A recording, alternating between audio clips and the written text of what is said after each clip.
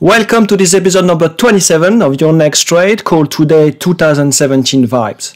So last week we already started to discuss realized volatility and how over the last few weeks and months both the implied volatility and the realized volatility for stocks have been on the way down. So we know that the VIX now is trading around 16 to 17%, and last week we looked at the realized volatility, the 10 days realized volatility for the S&P, which was hovering around 10%. As of yesterday, it is at 8.5%, and there has been some talks in the market and actually trading the market on a daily basis. I can tell you that there is a feel that we are getting closer to what happened in 2017. What happened in 2017, if we look at that chart of the SPY for the S&P ETF, is we had very low volatility. So if we look first at the 10 days realized volatility, it was trading between 2% and 14%, the top at 14%. So these days we are trading around 8.5%, so around this level. So there are still margins for volatility to go lower, but that tells you that still we are trading in low realized volatility. That is why the VIX, for instance, is not the best instrument to be looking at how the market is behaving. As of Monday, there will be a new every day, a daily VIX that has been introduced by the CBOE to be traded. But in other words, that tells you that selling volatility over the last 3 months since the start of the year has been a very gainful trade, really working very well. So on one hand, market participants will be selling volatility, and that means the equity market will be going higher. And in 2017, that is something that happened over the whole year. So actually quite a bad year for me in terms of trading. And the reason was at that time, many volatility structuring from Asian market participants mostly. So they had a tendency, and they were building products where they were selling the volatility. And you can see that really that's what has been happening over the last few weeks and months. Now the question is, are we going to have such an environment for longer, which is normally happening when you have active QE. That was the case in 2017, and obviously with what the Fed has been doing 3 weeks ago with the regional banks, there is a questioning of, are we in the same environment of QE despite the talk of we are still doing quantitative tightening? And that creates really a feel that, everything is fine, that there is visibility in the market, that the economy is doing pretty well. So are we going to have another 2017, another 9 months of nothing?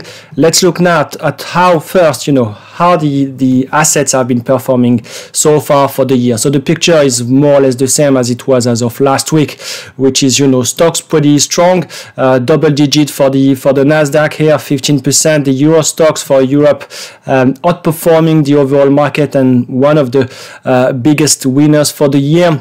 If you look at currencies, so the dollar has been weakening by roughly 2 to 3% versus the most currencies.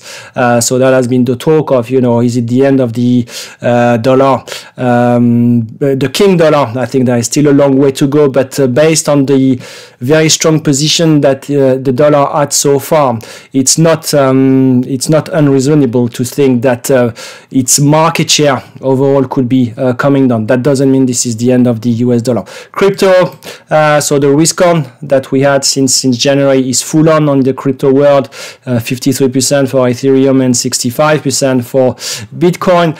Actually, what is interesting is not the gold, which is the old school for the crypto. I'm more interested in WTI, which is a small down for the year. Actually, we had a couple of weeks ago the OPEC reducing production by 1 million to 1.5 billion, and WTI has been struggling to go above the 83 levels, and it's now trading below 80. So that tells you that the demand / how the world is growing is not that strong, and it's the same with the copper, only up 4.4%, sorry.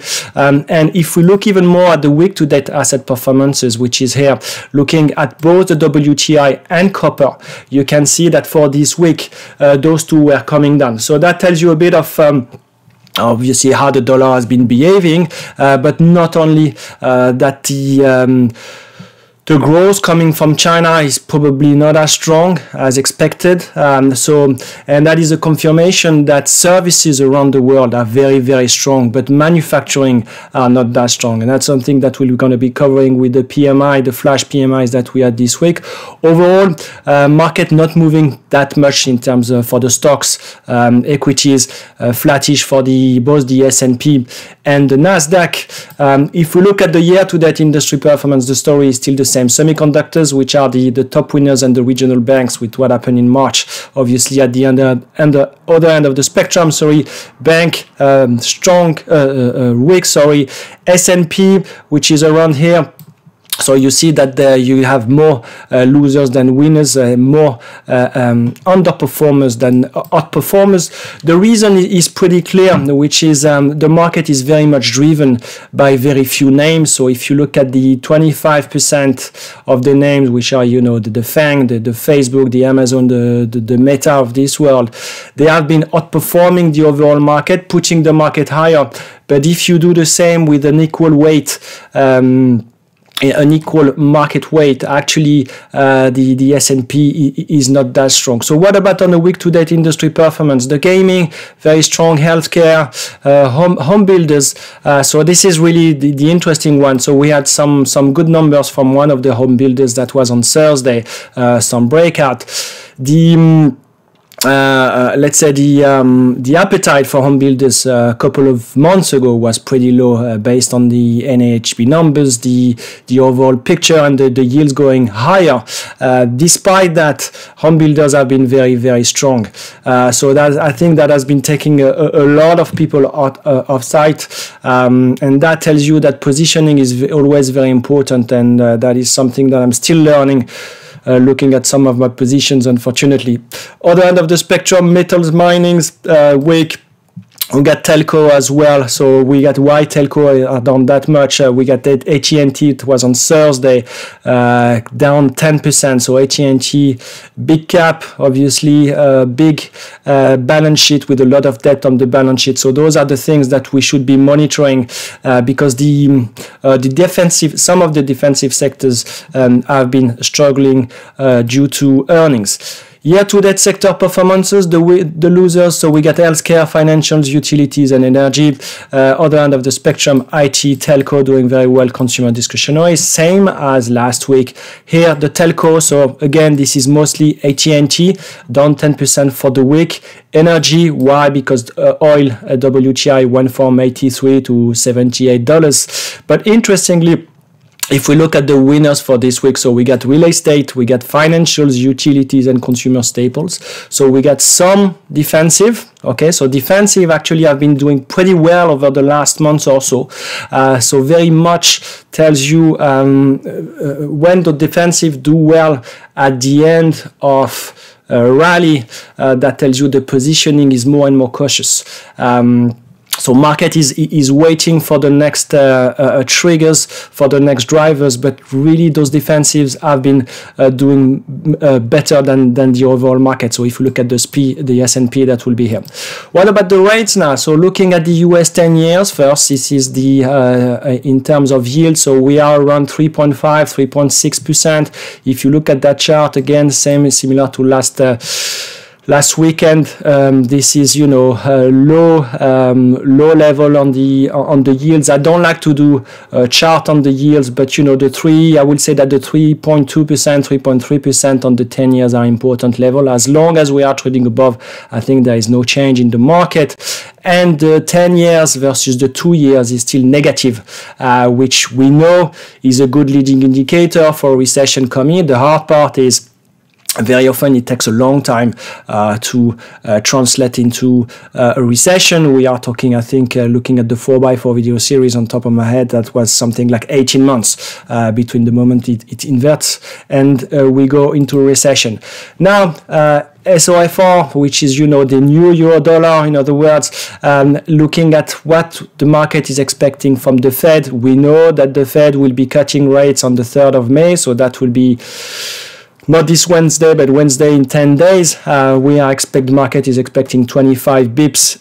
After that, There might be a small 25 bips in roughly in June, but I think it's going to be the top in May or roughly, which something that was priced 4 or 5 months ago to have like a peak rate around June. But there is a huge divergence between what the market is expecting after June. Okay, so from June to December here, we go from 94 to 91 to 94.48, which is roughly 60 points. So 60 points is similar to what we had last week. So market is expecting 2 to 2.5, 25 bips rate cut between June and December. And on the other hand, the Fed is telling us, no, we're not going to be cutting rates too quickly because inflation is still too high and we need to be careful not to have a second wave of inflation. So divergence between what the market is pricing, what the Fed is saying, and what is interesting, and as we underlined last week, is we start to see the Fed saying to investors that there's going to be a recession in H2. At least, this is what they start to be pricing. When you have a recession, you never know what you're going to have. If you're going to have a mild recession or you're going to have a terrible recession. What about the VIX? Volatility. So volatility keeps on coming down, not that much, but 16.89% from 17%. So we are trading into the 16% handle, which tells you that the market is pricing a 1% move roughly on the S&P with a 95% chance of happening every single day. The VIX term structure pretty much the same, but if we look at the 9 days for the VIX, everything is trending lower. So kind of lower volatility. If you look at history, the VIX since 1991 has been trending around 19%. So we are below this 19% threshold. If we look at shorter volatility, which is a better indicator these days because more and more market participants are playing those 1 day, 2 days, weekly options. So we know that daily options are making 50 to 60% of the options these days. And as I said, there is a CBOE. The CBOE will be launching a VIX index contract on Monday. And again, it's not because you have low VIX, low volatility that the volatility can't go lower. What is important to keep in mind is yesterday we got the option expiry, and on Wednesday we got the VIX expiry. Very often, as those positions, when you get expiry, the contracts obviously are maturing, and this is the moment for those positions to restart. With the earnings coming, if you look at 2017, the market was very friendly in the economic expectations. When the economic expectations are that low, are that like easy to forecast or easier to forecast, that explains a lot, investors being confident and having a 10-12% VIX. Now these days there is much more uncertainty between the US economy restarting a bit with the ISM and or the PMI flash that we had yesterday, and more uncertainty. So actually there is what the market has been pricing over the last couple of months is less uncertainty. Is it right or wrong? You make a decision. I would still want to believe that this is the wrong decision, but in terms of price action, I've been wrong. So let's look now at, as always, looking at how the different asset classes have been doing, starting with the S&P, looking at the future. So the 4200 has been an important level, and you can see this those trend which very often it breaks below after the expiry. So the question everyone is looking at looking at the option expiry. Unfortunately, I want to believe that when everyone is looking at the same thing, it's not going to happen. So the trend that started beginning of March when the Fed intervened with the regional banks is still ongoing. If you look at the Nasdaq, we have been consolidating for 10 days. The Russell is more or less the same, long consolidation, similar Russell versus the Nasdaq, very much the same picture. Emerging markets / China not doing as much or as well as the other indexes, which I think goes hand in hand with both the CL1, which stands for WTI or the oil, and copper. So those two have been quite weakish in the big picture of, you know, the world is going to get better. My short is still doing awful, which is, you know, being short Europe, making new highs. The chart looks still pretty good, so I think I'm going to be suffering a bit more, even if on the Euro Stoxx I think we are close to a very important level. Finally, a bit of currencies. Euro dollar, the trend is very much the same so far. You know, it's something. So there is strong correlation between asset classes. But I think looking at the chart actually I mean, there is a debate if this is if there are assets or not. Looking at Bitcoin and Ethereum, the crypto world, there has been a bit of a risk off from the highs. So some part of the market is not as strong as before, and as I mentioned, if we do the defensive sectors versus the S&P, they have been doing better, they have been outperforming, which very much tells you that recently the new positioning have been going for defensive. As always, be looking for look at the stocks that will be coming with earnings this week. So this week we got Amazon. The chart doesn't look that bad, so obviously I'm going to be completely wrong, and I don't put position before the earnings, so this is important for you to know. We got Amazon, we get Meta, and some others. So do a bit of as always, you know, looking at the charts of stocks that will come into the market this week. What about this week? What happened for the week? So I wanted to go with this long chart of so that's for the S&P futures over the last 5 sessions. And here, this is the 4150 level. So as I said, on the Discord community on Thursday and Friday, that was pretty clear that the market was pinned into this 4150. Nothing is really happening. And actually, if you think about the move from the highs to the lows, here we are talking roughly 50, 60 points, which is 60 points is 1.5%. And guess what was priced? If you watch last week's video, if you look at what was the catalyst for the week, we were saying that looking at the at-the-money straddled were pricing roughly 1.4%. So what has been happening is anyone, and so far, okay, who has been selling those straddle and selling this volatility has been making money. And each time we are reaching those 1.5%, let's say for this week, the market has been selling volatility. So clearly, volatility compression is, you can see this volatility compression into assets and with the S&P. So now OPEX is done. So OPEX was done for the future here and for the SPY ETF at the close. So now there is a chance that actually the market could move a bit more. There is a bit more freedom. Let's see how it's gonna play out.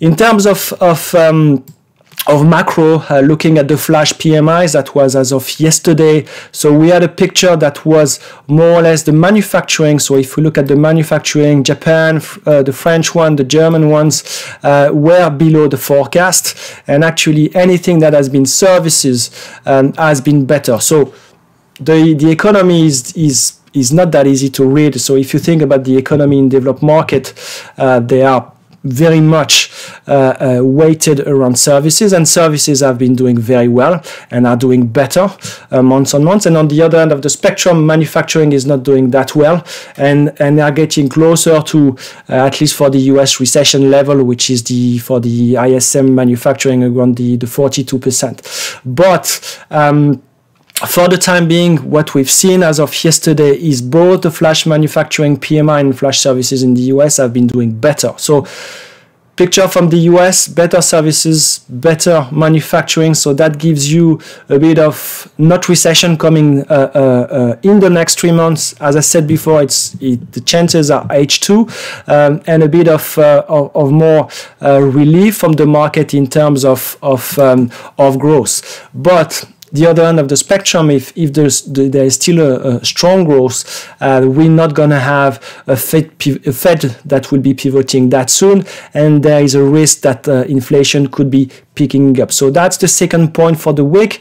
as I said, life after the OPEC, so that will be from here. We'll see if we're going to have more volatility when I'm talking about life. Finally, looking at the earnings, so this is for the S&P earnings. So far, it's still a very small sample, which is 87 stocks out of 500. But what we had so far is the earnings have been way above. Okay. Sales not that way above the expectation. So on average, if you look historically, we are above in terms of companies that are beating the expectation. That is something that I flagged a couple of weeks ago, 3 weeks ago, which was pretty clear that as we lowered expectation from December to March by 6% from the EPS, it was quite easy. It is still easy for companies to beat. But the sample is small, and keep in mind that what we had so far is mostly the big banks. But what is the translation in terms of price action, which is here? You can see that most companies have been doing well on the day of the earnings. So price reaction, okay, you're going to give me one example and say, okay, let's say Alcoa was not doing well, AT&T was struggling.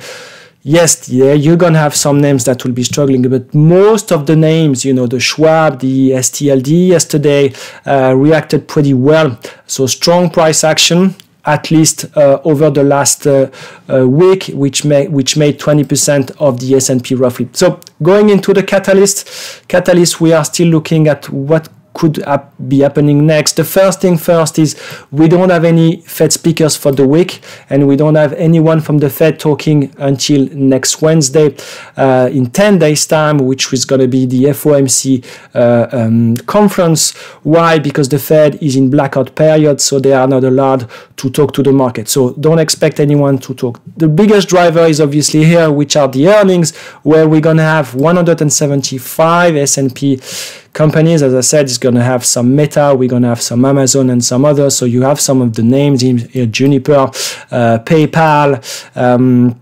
Charter, SLB, so tons of them. And it's making roughly 41% of the market value of the S&P, with the two big days being Tuesday and Wednesday, keeping in mind that it's before hours and after market, so a bit of both.